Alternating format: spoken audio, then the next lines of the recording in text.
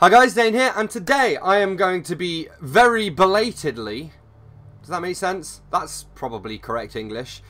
I'm going to be very belatedly revealing my top books of Q3, so from July, August and September of this year.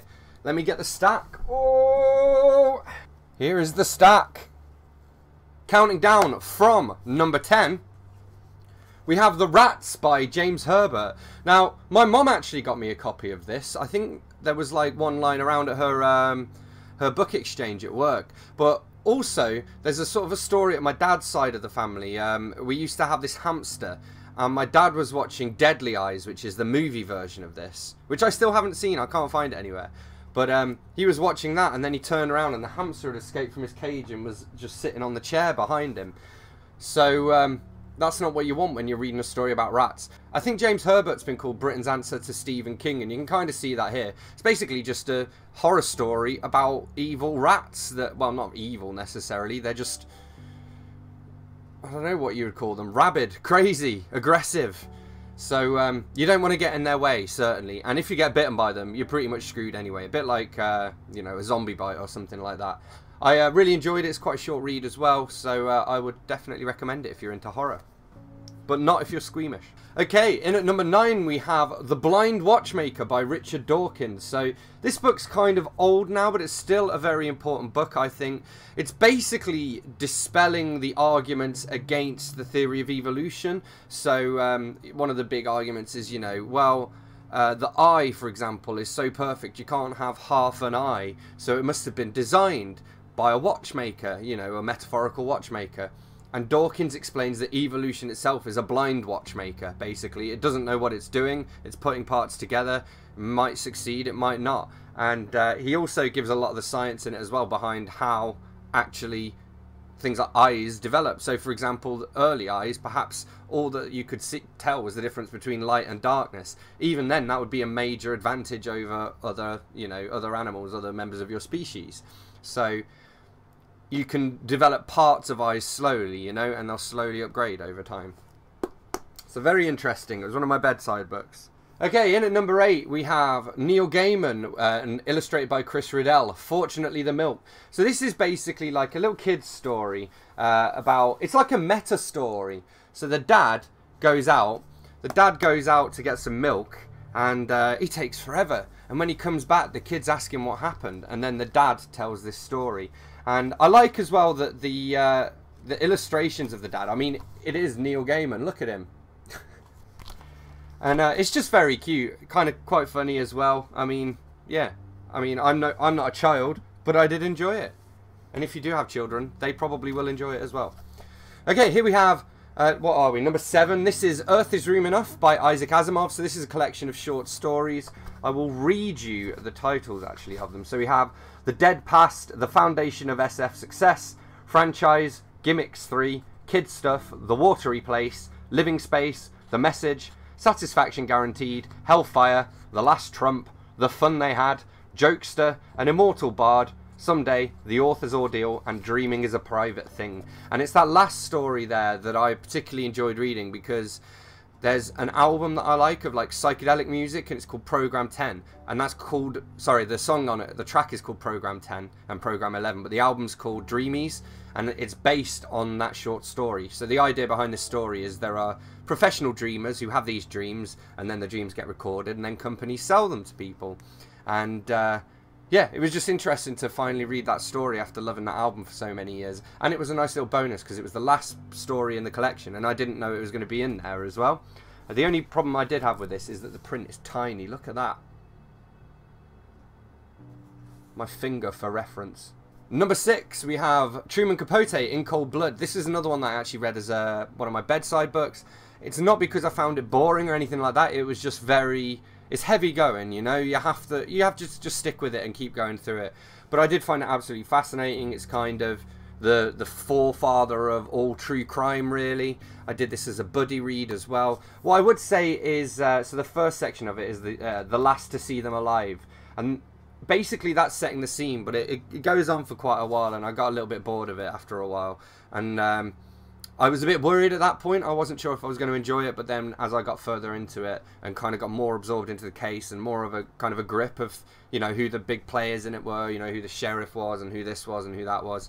So, yeah, I did enjoy it and would recommend, especially if you're into crime. If you're into, like, true crime on Netflix, you'll like that. In at number 5, we have Javier. In at number 5, we have Javier Marias, Madame du Deffand and the Idiots. And I'll read you the blurb here because it's nice and short.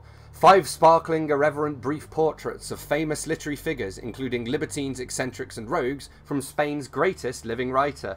So this was part of the Penguin Mini Moderns box set that I read. It's also notable because I think 48 of the 50 books in that were by dead authors. So this is one of the ones that is actually alive. But I guess then it relates back to other famous authors. So, for example, we've got here Emily Bronte, The Silent Major, Oscar Wilde After Prison, Nabokov in Raptures.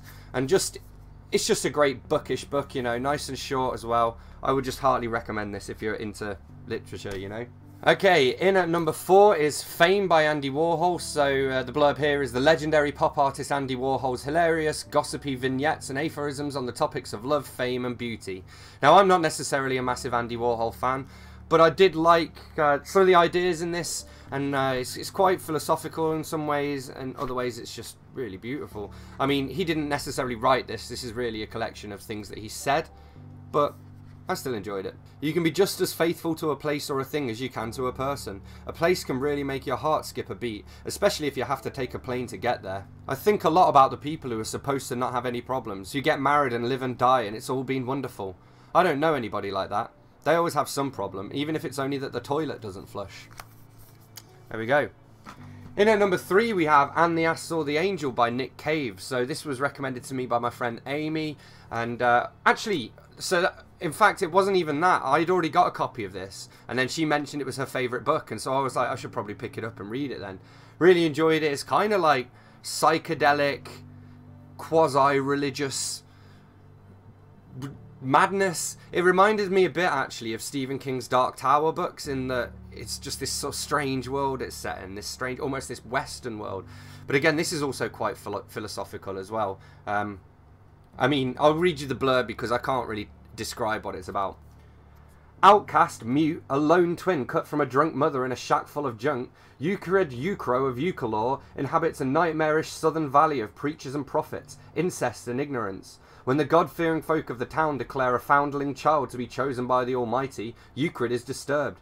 He sees her very differently, and his conviction and increasing isolation and insanity may have terrible consequences for them both.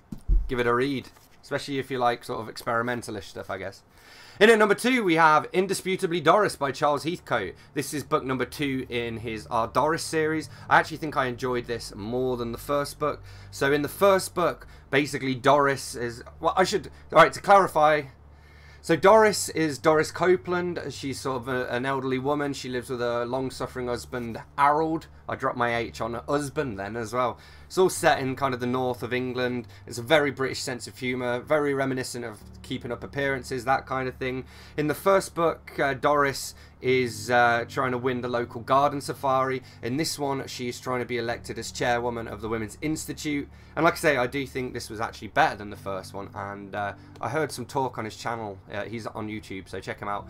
Heard some talk on his channel that he's making some progress on book number 3. So I'm excited about that.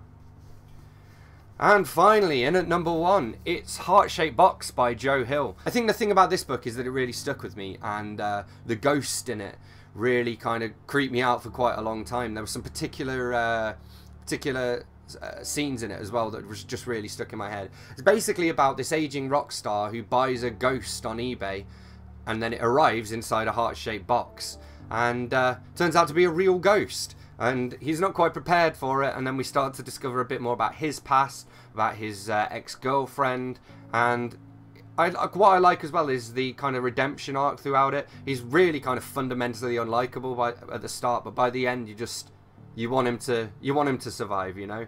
So I don't want to say too much more about it because I don't want to ruin it, but if you like a good ghost story, check this out. Also, he's Stephen King's son, so you know it's going to be good. So there we have it. Those were my top 10 books of Q3. Sorry I'm late with this. I'm late with everything at the moment, but I'm trying to get some filming done at the moment, which is why I'm losing my voice. And then I just need to edit these and get posting. So yes. So anyway, thanks a lot for watching. Let me know in the comments if you've read any of these books, and if so, what you thought about them. Hit that like button. Hit that like button if you've enjoyed this video. Hit subscribe for more, and I'll see you soon for another bookish video. Thanks a lot. Bye-bye.